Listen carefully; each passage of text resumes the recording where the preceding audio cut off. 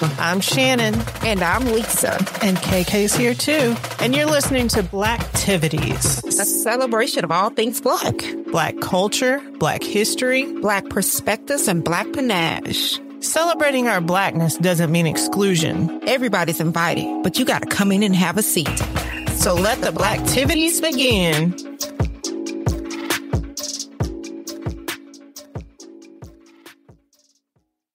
Good morning or afternoon or whenever you're listening. Shout out to the non-American people out there listening. I do see you in the data.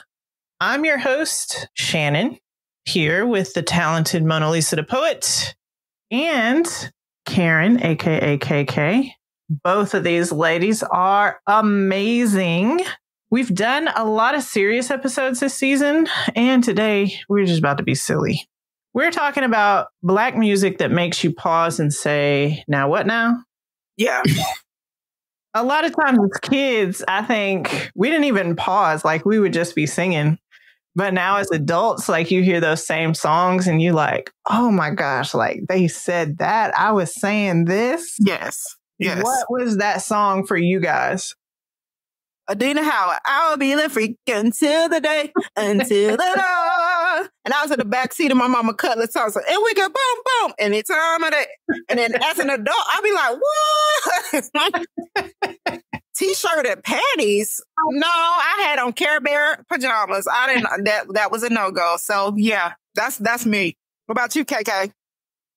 My answer is D, all of the above, because we were saying a whole bunch of stuff and had no idea what the hell we were talking about. So, yeah, all of the above. Oh, another one. Elsie have a pumps in a bump, bumps in a bump. We got girls with the pumps in the bumps. That was another one.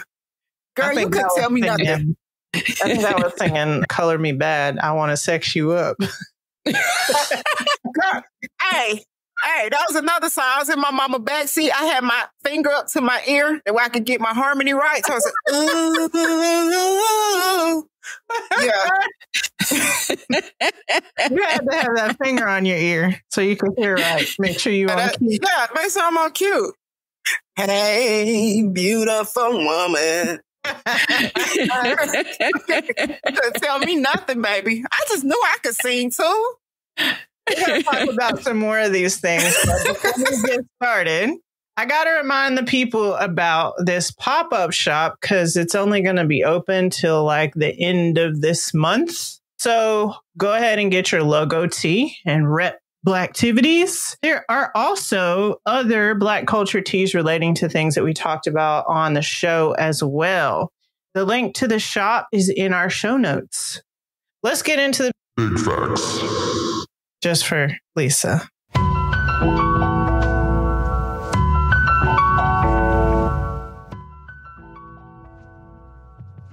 I kind of gamified big facts today.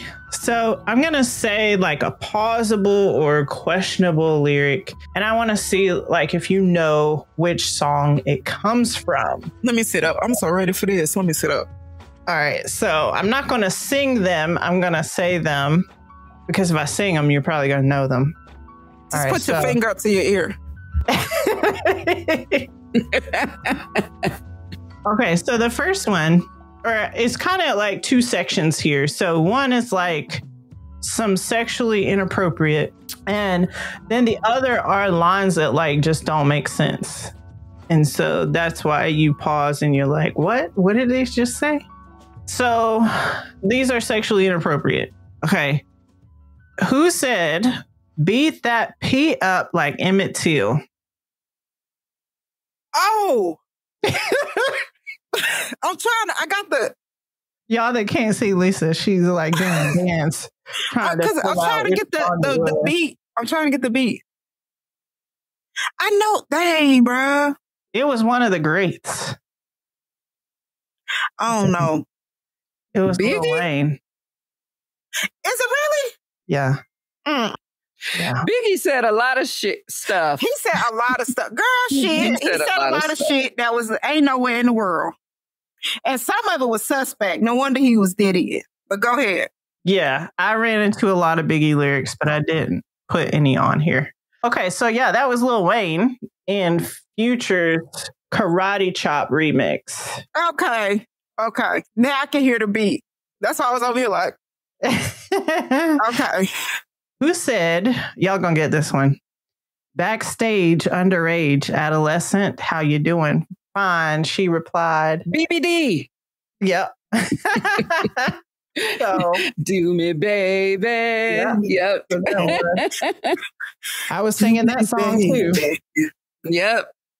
Inappropriate. And I don't think they sing that song anymore. Not in 2024, even though they on tour making bank and they Vegas residency and all that. I highly doubt they're saying that. Backstage, underage, adolescent, how you doing? Fine. She replied, I sighed. I like to do the wild thing. Yeah. See, wow. Action took place. Hey. Shut up. Now that I'm thinking about it. Oh my God. Yeah. But I did run into some information about that song. They said that Busta Rhymes actually wrote that verse. Okay. Y'all ain't finna put that on him. You would be surprised some of the stuff these people write. And I don't mean that it's all bad either. I was watching this video yesterday and 50 wrote some stuff for some people and it was not the songs that you thought. It wasn't all hip hop either, which was interesting. You know, that's why these people are where they are. Yeah, that makes sense. A whole nother conversation though. But yeah, this is interesting. Okay, Lisa, let's see if you know this one. Put Molly all in her champagne. She ain't even know it. Oh, Rick Ross fat ass. Titties bigger than mine. He went on to say, I took her home and I enjoyed that. She ain't even know it. Like, that is very questionable. Mm-hmm. But that was Rick Ross and Rocco's song. This episode finna mess me up, bro. Y'all just messed up my playlist for this evening. All right, let's see if y'all know this one. Wanna creep on the light raw ass cheeks.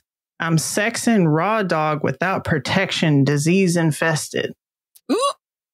Hold on, wait. I have no idea. Wait. Because I'm trying to get say it again. It says, want to creep on the light raw ass cheeks. I'm sexing raw dog without protection, disease infested. I'm trying to think. It's an older one. I'm trying to think because the songs that I listened to, even though they had some foul stuff, still talked about wrapping it up and using a Jimmy. Yeah, the Jimmy. That's what I'm like, who ain't talking about the Jimmy if this is an older song? It was Foxy Brown. Now, Foxy Brown. Now, she was out there when she was young, because when she came out, she was like 15 years old.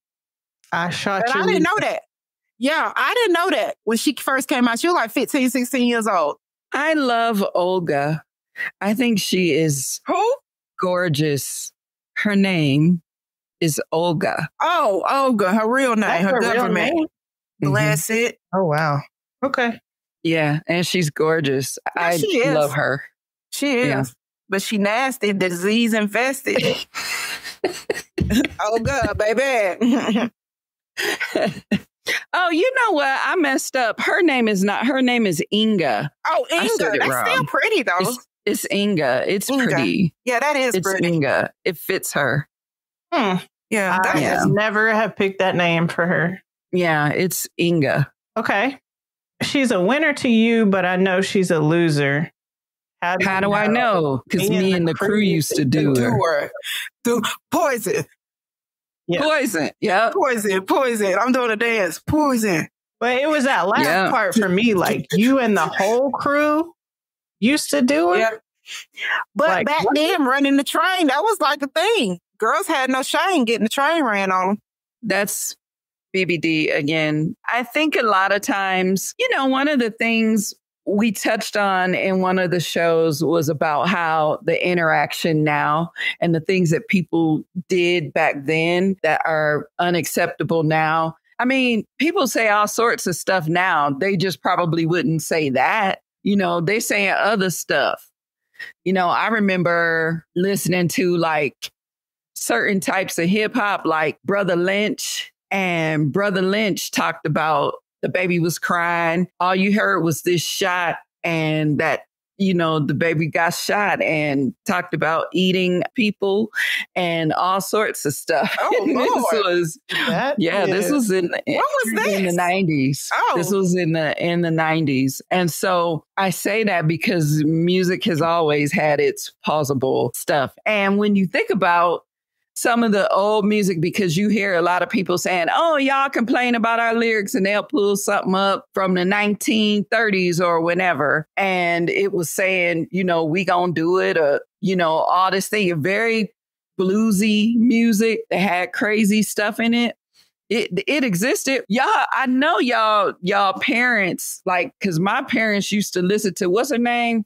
Millie Jackson. She said everything. Millie Jackson was saying all sorts of stuff, and it was just hidden, I think, a little bit different. Everything wasn't so out in the open because we weren't allowed to hear no Millie Jackson stuff. She was saying all sorts of things. My mama didn't do like the blues and all that. She didn't do that.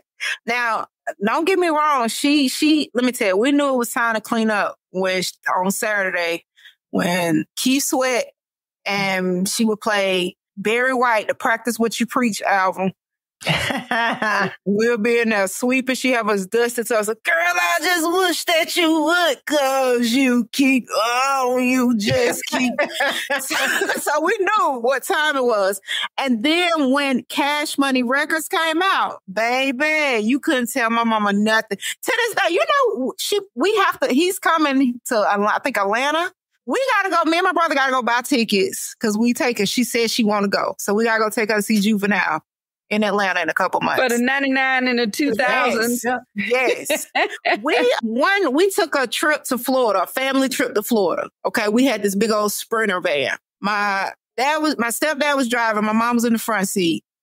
We had like a little playlist, a group playlist where everybody can just add their songs in queue. Somebody decided to add Juvenile.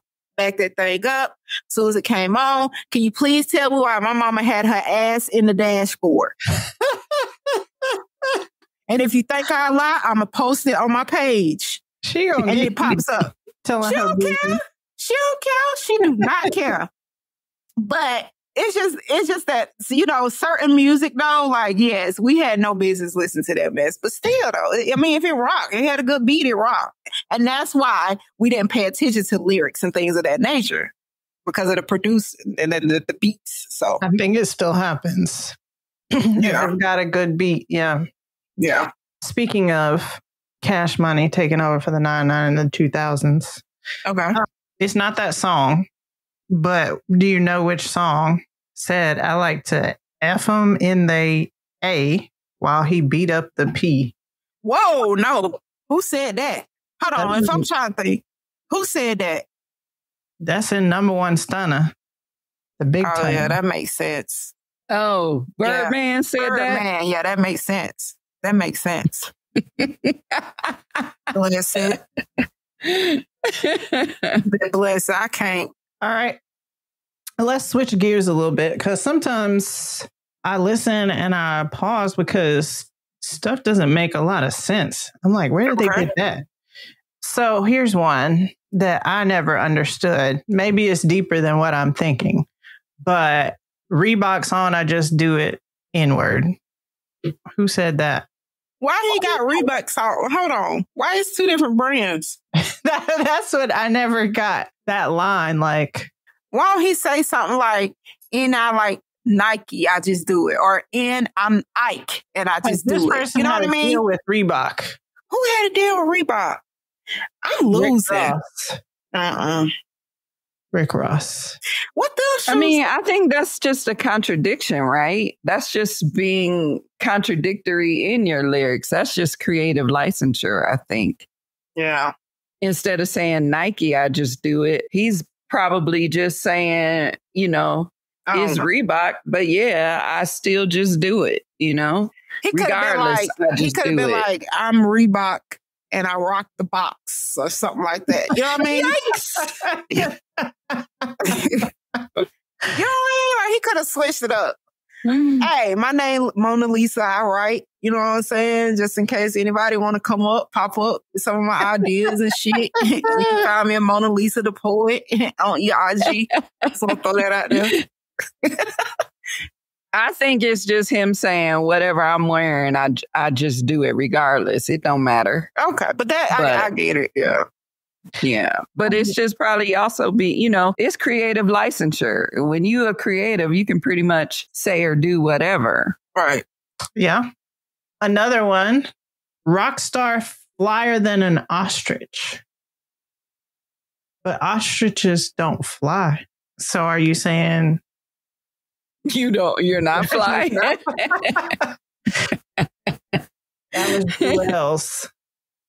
Oh. Will Santana, Black Republicans is the song. Bless it. Well, that's probably why Black Republicans, ostrich don't fly. Hey guys, we want to give them a fair shot. Don't do that to them. Not going to go there. I don't know. I'm just saying that could be his take on it.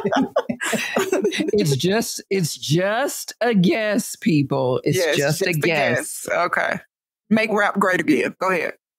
Wheezy F baby, and the F is for phenomenal. So Lil Wayne. It's definitely Wayne. Yeah. But F, phenomenal starts with PH. Again, creative license. I think that's all that is. I say what's next was NXET. That sound like he got it wrong and was just like, we ain't doing no another take on it. We just gonna leave it like that. That was Warren G. Who's that? Warren G. Warren G? Oh, rest in peace. He ain't dead. Is he dead? He ain't dead. I was just thinking Warren G. I don't know who died. Who died? Nate Dogg. Nate. Shit. I'm done. I ain't got not one right. Go ahead, y'all.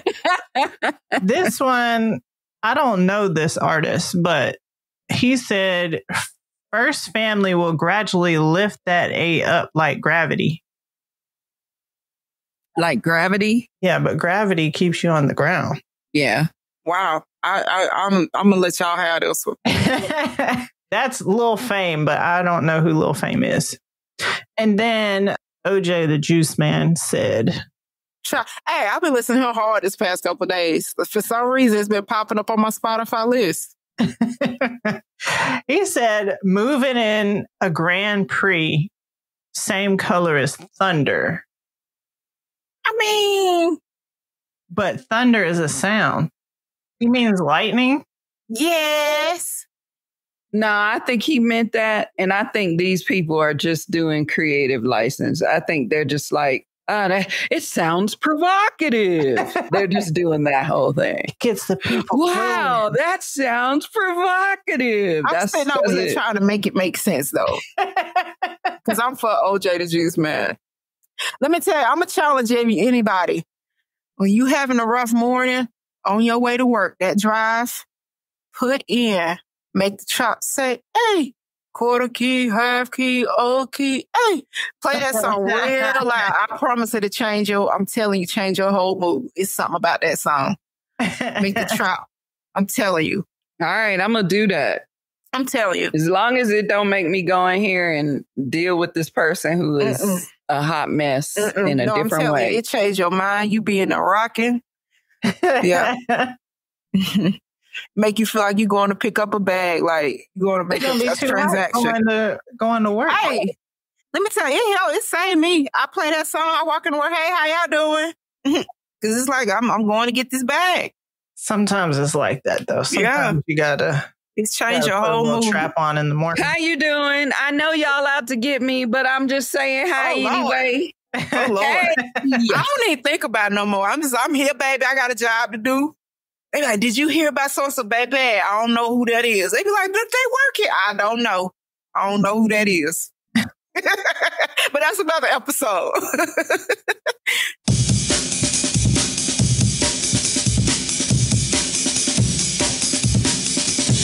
So for the discussion here, okay, there's only two questions I have. One, when you hear lyrics like some of these examples that make you stop and like think?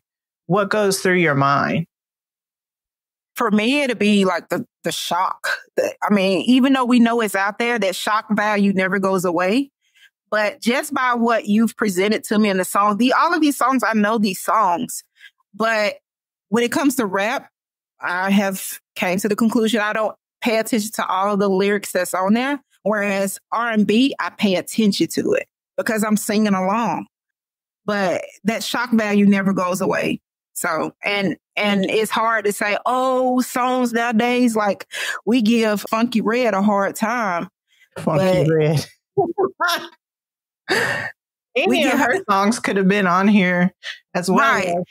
Like I looked at the lyrics for WAP. I was like, oh my goodness. Yeah. So, I mean, we give them a hard time. But again, like, I mean, I'm woman enough as an adult to admit that it's the same. They just a little bit more out with it. You know what I mean? Like their voice is louder, you know what I'm saying, than the songs that back then when, you know, the other artists did it.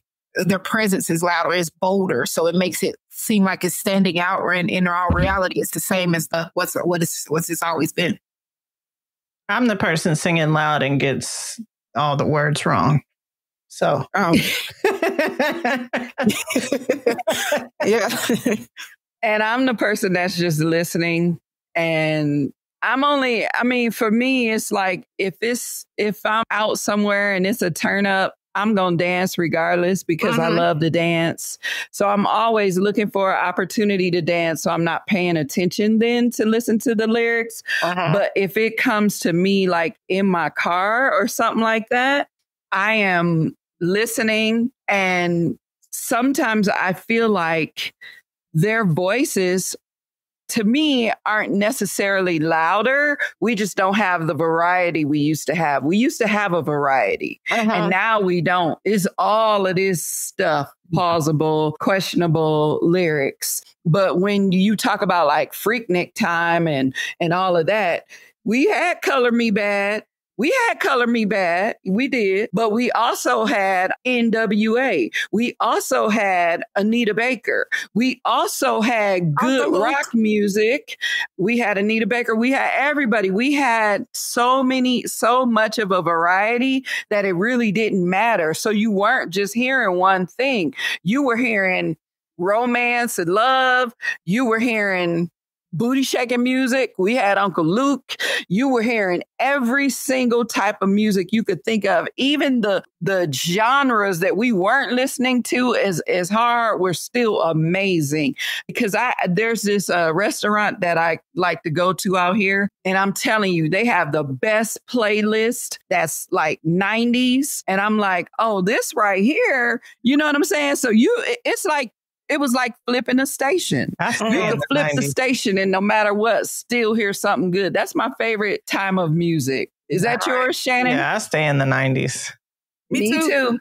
Yep.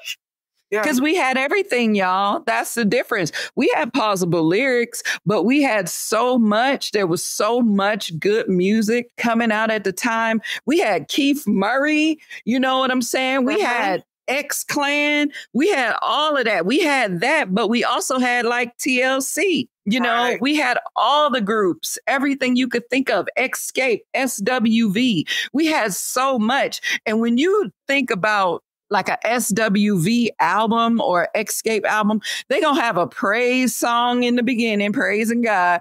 Then they're going to have what was the song? I'm With Your Man or something like that. That's on there, you know. And then we had also playing on the radio, Moke and Steph. He's mine. You may have had him once, but I got him all the time. You can sleep at night. Don't try to dry your eyes. Girl, let me tell you, I even took it to the next step. I supposed to been in the bed, right? My mama let me have a little radio in my room. I had it on the Quiet Storm on the radio.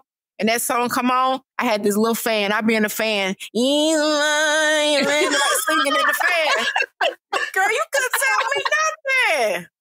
Singing in the fan. I sound just like her. And can't nobody tell me nothing. I knew I sound like them. What? Yeah, it's hard. Like my kids will ask me to play music in class sometimes. And I'm like, y'all, I can't play nothing because Nope. everything has something in it that's not appropriate for school. Right. So, Girl, then you better get to play the Kids Bop Volume 239. do you think that the sexually explicit and like inappropriate lyrics actually influence the culture, or do you think the culture is influencing the lyrics? I think it's the music influencing the culture. Because back then, yes, we had, obviously, we just said this, music that was inappropriate, but that still didn't deter us from being ladylike. So maybe, I don't know, maybe it's the culture. I don't know. All I can say is back then, yeah, we had music that was inappropriate, but it still didn't deter us from being like unladylike. Whereas now you have music, that same music, and it's okay where girls are okay with saying that they do inappropriate things to male body parts and having babies and twerking hours after you had a baby and posting on social media. And I just think that I don't know how would I say that, because playing devil's advocate here, like, could you argue that people were out there doing this stuff anyway, and now it's just reflecting in the music? Maybe so.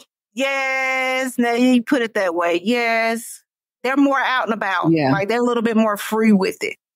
KK, I'm interested to hear what you say. You always have some good insight on things like this. So, couple things about this. When you think about back then in the 90s, if you watch the Freaknik documentary, which I think was incredible, you know, we talk about how great the music was and all of that. So one of the other things that was happening at that time was we saw Kirk Franklin come in, switch up gospel music altogether. He created his own lane. And in the process of doing that was ostracized, and people talk crazy about him. That ain't of God. God don't need no remix. You know, all of this stuff happening. And it was incredible. So then you had gospel music was also top tier at that time too. While also at Freaknik, the people who was listening to gospel and R&B and all these great genres were being sexually assaulted at Freaknik after a while. You see what I'm saying? So it wasn't necessary. I mean, music can, I think, it's a dual exchange. It's a bilateral exchange. So the music can influence the culture and the people and vice versa. So I think that also happens. But as parents and people who are responsible for the next generations coming up, I think there's always some music that we can play for and with our kids. So my bonus kids really do love 90s music.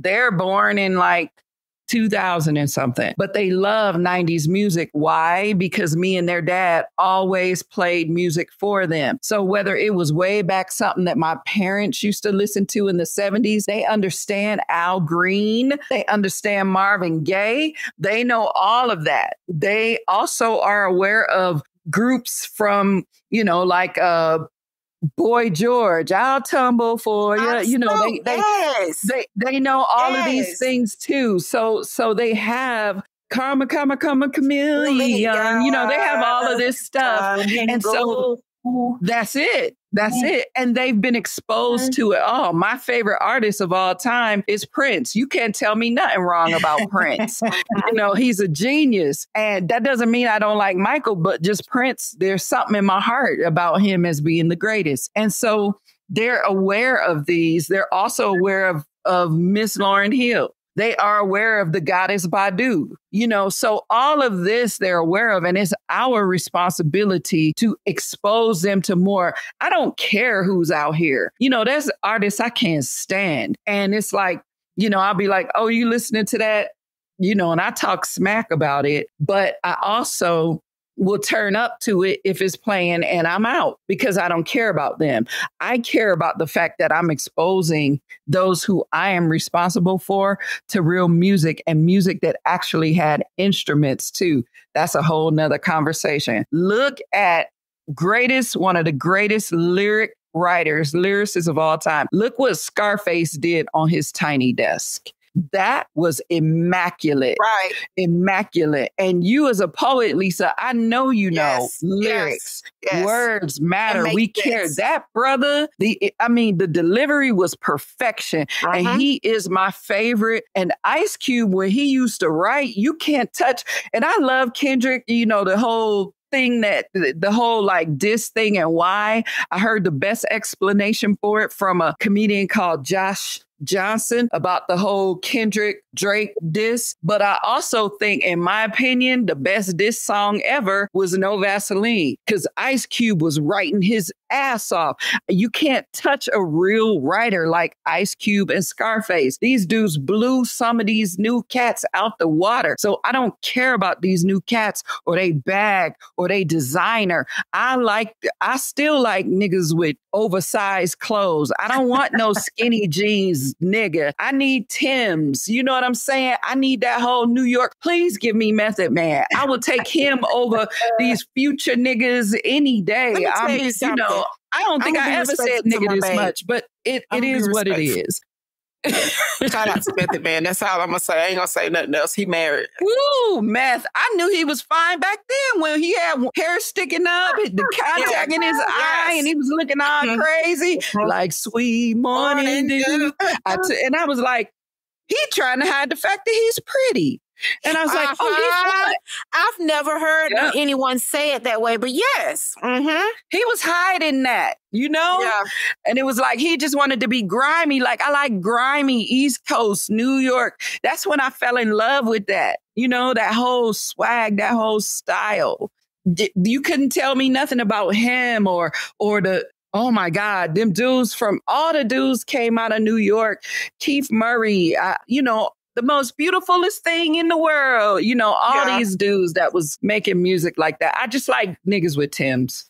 Okay. Well, me more or less, I like the fact that, okay, we can't shy away from rappers from down south.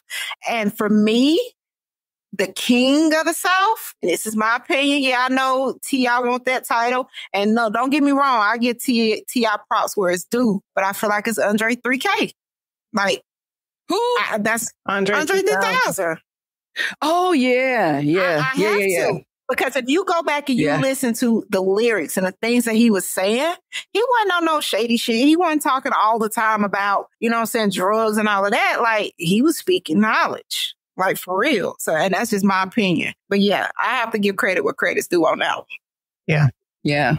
For sure. And I'm weird and I liked his outfits. When he peeped out with the football shoulder pads and the platinum wig, I'm like, you know what? He different. But regardless of the words he's speaking, you don't care about all that. I still hit. Like, whatever. And I had to tell you somebody else from the South too, Lisa. I had the pleasure of hosting an event for the beautiful David Banner to come out here to Denver, and he spoke. I just funny it. Oh. Babe, listen, babe. That's how I felt. Hold on. That's how I felt. Wait. Listen, babe, if you listen to this episode, I apologize now.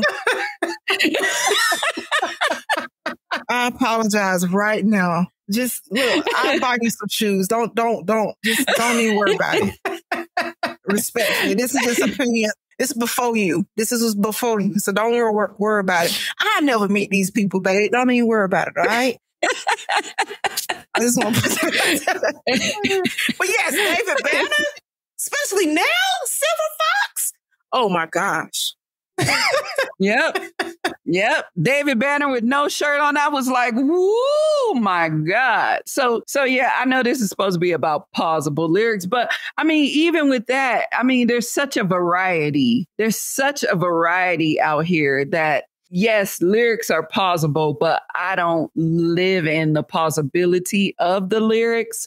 If I'm turning up, I'm turning up. But there's so much goodness out here. There's such good stuff out here that I just ignore the nonsense. Like, I'll tell you something, Shannon. one of the things I talked about at the poetry venue was that you don't need to be profane to be profound. Yeah. Right. So the profundity is more important than the profanity. And I would say that all the time. And with that in mind, we could easily identify, and I know you can do this, Lisa, if somebody's getting on the mic and they just getting on the mic because they feel like, hey, I can say a bunch of cuss words on the microphone, you can feel that energy. Yeah. And the poetry is usually not that good because they're focused more on that. And that's why people say the music is not that good. Like things will be peppered in there, but people like we mentioned who have the ability to be profound and brilliant and Black and excellent, that's what stands out. So the profanity and plausibility, I've never given that much credence because I'm more concerned with the genius and the excellence of the artist. I agree 100% with that, KK. Me Like, too. I think if you can say stuff without saying stuff, that makes you great. The way you use the words, if you can say it and I don't even know that you're saying it, that's what I like. Yep. Yeah. Well, Lisa, Okay. let's hear your piece. Okay.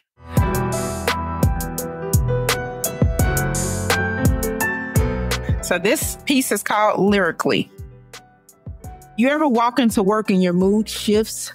They ask if you're okay, your smile glisten, and then it turns into an instant frown. They don't know Uchi Wally has you in your seat thinking about the good old days when mommy was a freak. When you thought every meeting in the bedroom was a special treat and the appropriate healing to a breakup was facing the fact that by listening to it on repeat, to you putting what that situation it was where you were when you were on your back. Things sound sweet, but in reality, the hit wasn't really a hit. The brain is in charge of the whole defeat, and your favorite song was really because of that, the beat. Thank All you. right. All right. I recognize some of those references in there. Yes, yes, yes. Yep. All right. So let's call the culture. What are you calling the culture to do, Lisa?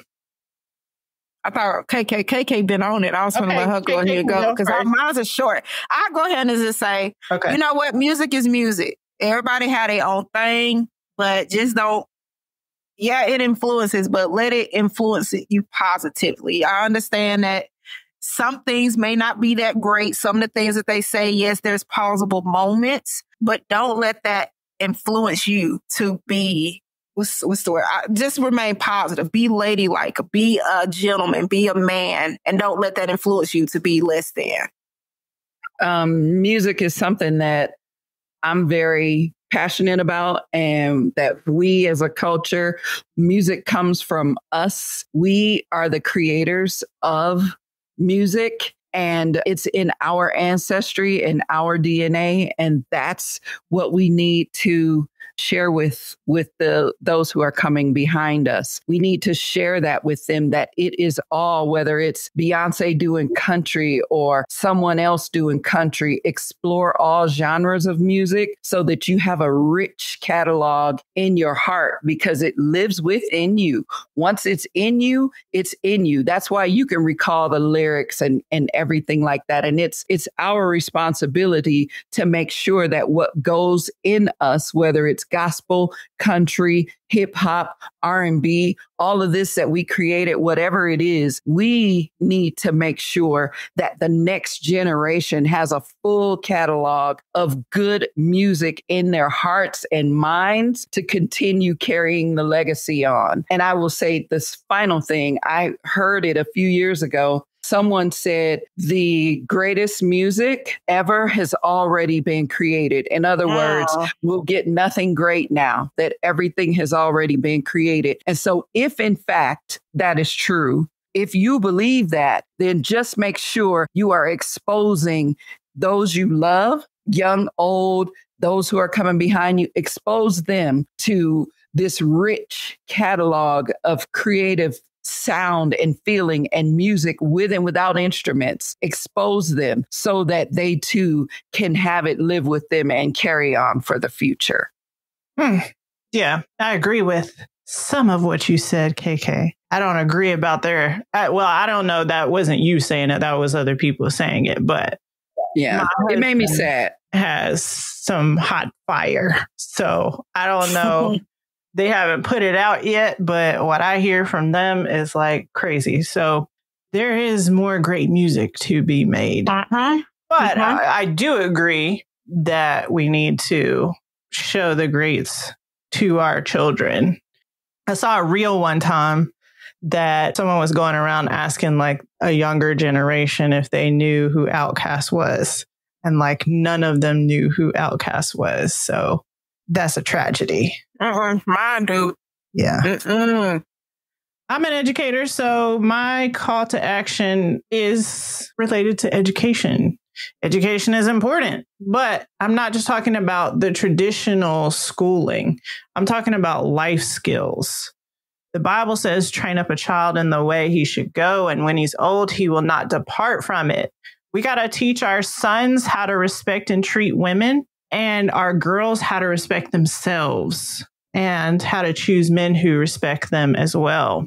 So I think if we can get that right, then there's not going to be as much of these questionable lyrics out here because they're going to respect women more than that. I'm also calling the culture to click the little plus in Apple Podcast or the subscribe button in YouTube. We love to read your reviews, and the 5-star ratings on Apple Podcasts help us. So don't forget to do that. And don't forget to grab yourself a Blacktivity in the pop-up shop. Until we meet again. King and queens, keep doing big things. Let's go.